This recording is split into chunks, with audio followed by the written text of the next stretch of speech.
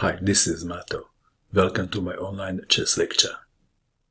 In this video I will show you a game between Jackson Showalter and George Gossip. This amazing chess game was played in New York in 1889. Showalter had white pieces and he started with e4.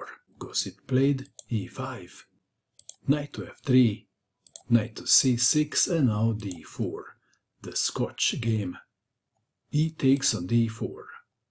Knight takes on d4, knight to f6, knight takes knight, and Gossip captured towards the center, bishop to d3 defending the pawn, d5 fighting for the center, e5 attacking the knight and gaining the space on the board, knight to g4, castling, bishop to c5, bishop to f4, black to move, g5. Is this a risky move or not? Yes, it is, if black decides to castle kingside. Bishop to d2. Knight takes on e5. Is this risky or not? Rook to e1. Pinning the knight. Queen to e7. Interesting, isn't it? Knight to c3. Bishop to d7. Queen to h5, and Gossip castled queenside.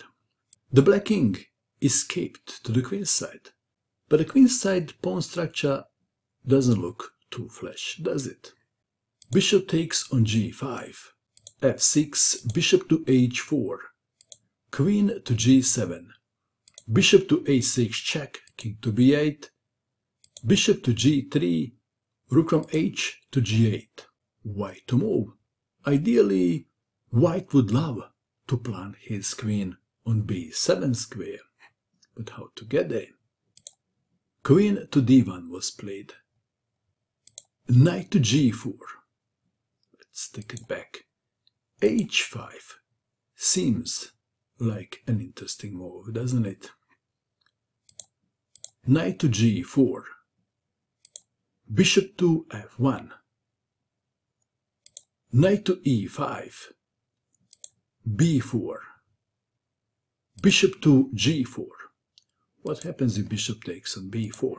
Then queen to b1 and white wins. Back to our game.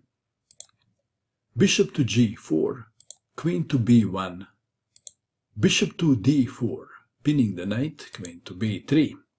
Black to move.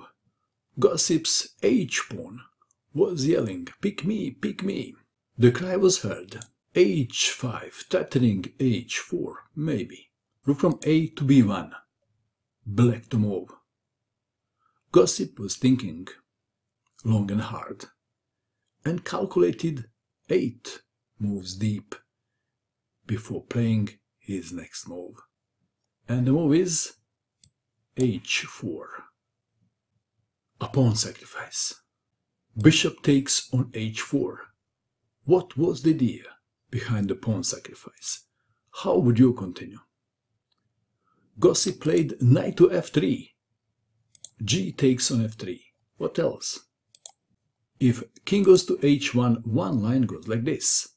Queen to h6, g3, knight takes on h4, g takes on h4.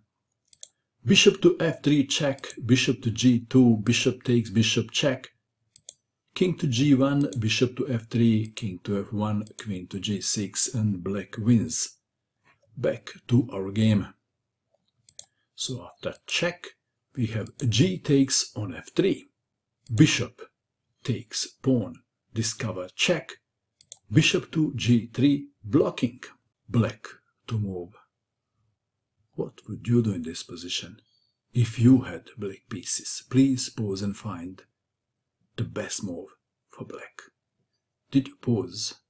What did you find? Did you find this amazing move? Queen takes bishop, check, kaboom. Amazing, isn't it? H takes on g3, and now rook takes pawn, check. King to h2. Bishop takes pawn on f2.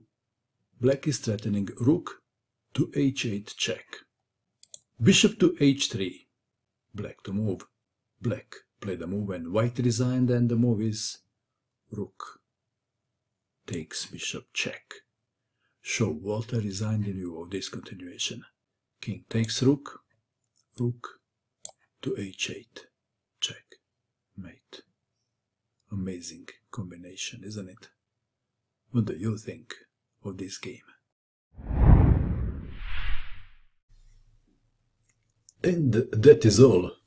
I hope that you enjoyed watching this video. I wish you good luck with your chess, and bye for now.